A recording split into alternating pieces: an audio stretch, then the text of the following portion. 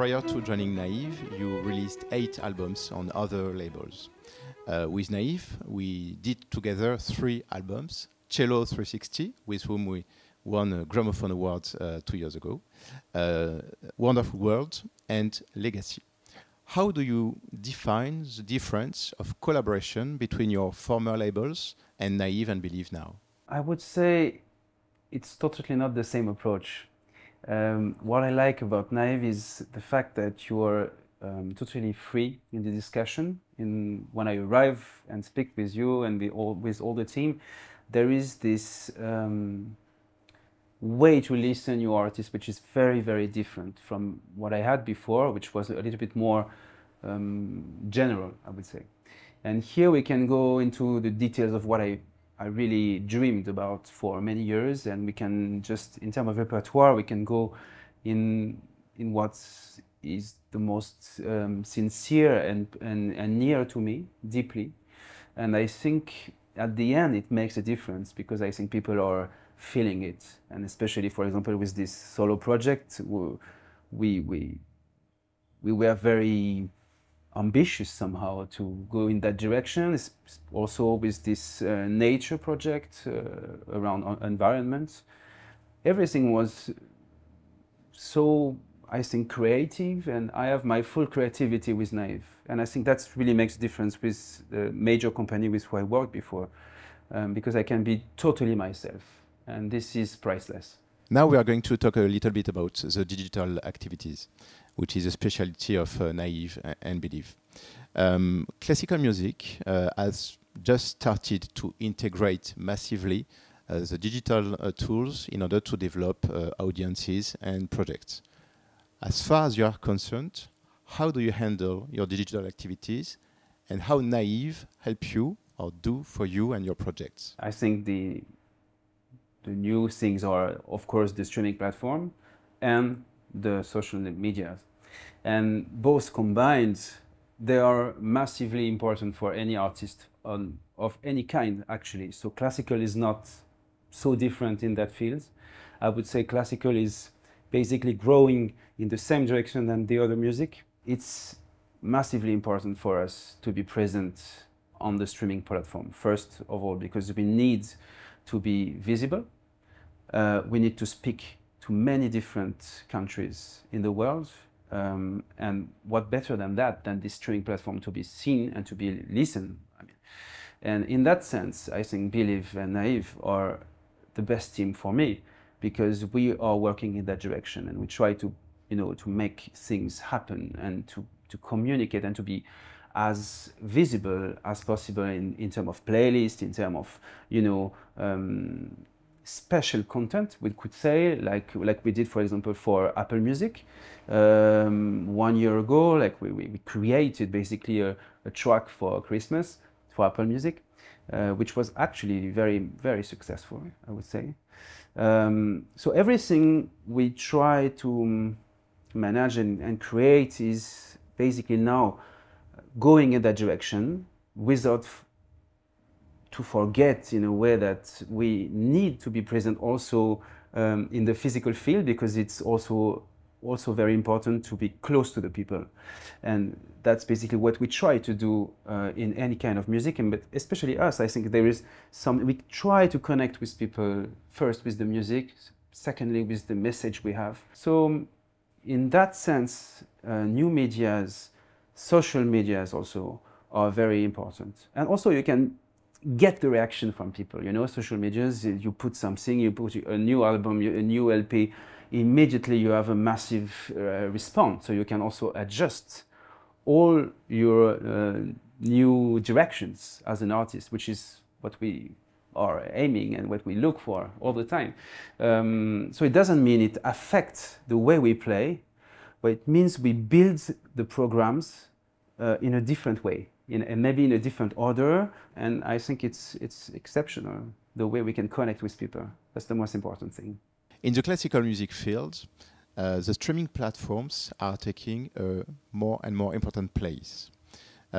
We have 2 categories of platforms: the specialized ones, such as Apple Music Classical, that opened earlier this year, and Presto Classical, for instance.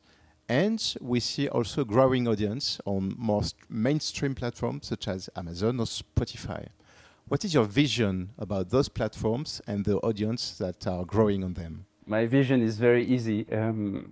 You know, it's great for us to have this platform who are considering our art somehow a little bit deeper. It means that we can go in a little bit more in details with, for example, the titles, the pieces we play, the composers. So you have much more detail. You can have much more content on any track you are listening.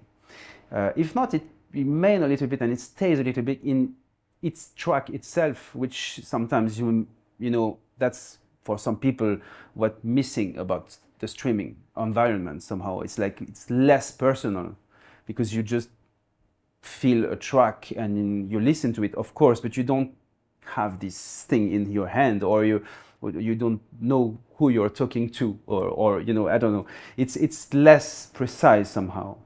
But with them, I think they are doing an amazing job just to be more specific and to understand what you're doing as an artist inside your project. You can describe your project, you can go deeper into it. Also with the booklet, and you have access to all of that.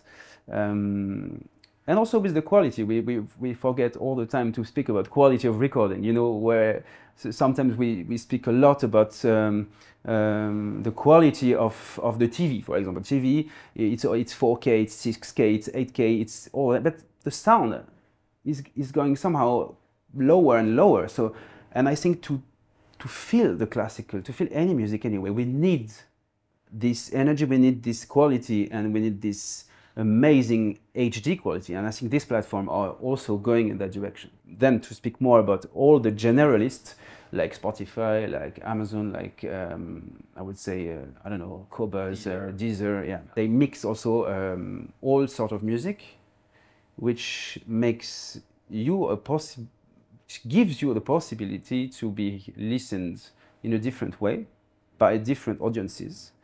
And that make a totally different story for us, because we are also listened in a different context.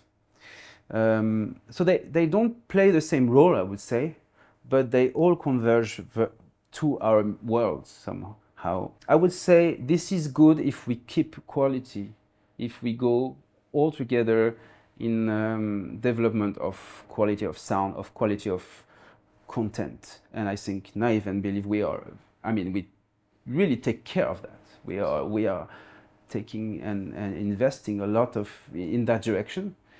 And that makes me really happy, because I just think it has to be connected. Everything has to be connected. As we all know, concert activities are very important in the classical music field. As you mentioned, you play in many countries in the world on a regular basis. How did you see digital tools and digital activities integrate that classical music world? I would say it's much more visible since the COVID period. Of course, we had all to stop. So from that point, I think we felt this change, I would say. And but we already had so many things, especially in the classical with Medici, for example, or with different actors of this field. And I think it always had been, but it's a little bit more than every time you play, you have a camera somewhere, which is nice, because somehow people want to see you. So there is always this relationship with the audience that we have to keep. And in that sense, live music is amazing, because it's a different process, but it's also the truth of an artist in the way he exchange with his audience. And I really believe in that. You cannot lie when you just play or perform. You have to be yourself. So yeah, of course it developed a lot, and I think it's for the best. I think we also, I see it also with the clip for the classical music. That's something we go into it where we were totally, it was not at all in what we were doing before. So cinema, for example, is good, clips, live music. All these tools are very important for us to get, again, to make a link and to get closer to them. Develop your audience and the audience of all the composers you defend on stage. Exactly. So many thanks, Christian-Pierre, for this interview. Before concluding, can we say a few words about your forthcoming projects, recording, tours, and so on in 2024, for instance? Yeah, so we are working, I'm actually working right now on probably the most beautiful love story of all time in classical music, which is the love and the letters of Clara and Robert Schumann. The story is amazing. I mean, I fell in love when I discovered how the beauty of their correspondence, for example, the letters they were exchanging for many years, and also how much close they were to all the composers of that time, like Mendelssohn, Felix, Fanny Mendelssohn, Liszt, Chopin. I mean, all these composers, all these guys were all having dinner all together and exchanging, and in this correspondence you feel them. They are all, so that's fascinating for me. And I commissioned from women composers and men composers, so they are corresponding to each other in music, and they will create. So I will create this in 2024. So yeah, this is an enormous project. The last love letters is the concerto, and the concerto will be on the CD like the last love letters, and I just recorded it with the Philharmonia Orchestra in London, which is amazing and a big achievement, I think, in my life. So I'm very proud to present that soon. It's a very big adventure for me, and I hope people will follow that. Yeah, because I'm on tour. Is it, of course, from 24. I think the premiere will be in France, in the Châtelet, in London as well, and I'm touring also Australia this summer for 3 weeks, in New Zealand then. But I'm very much into that project right now, and it makes me very happy. I have to say. We are very happy too, Christian-Pierre. Thank you again. Thank you very much.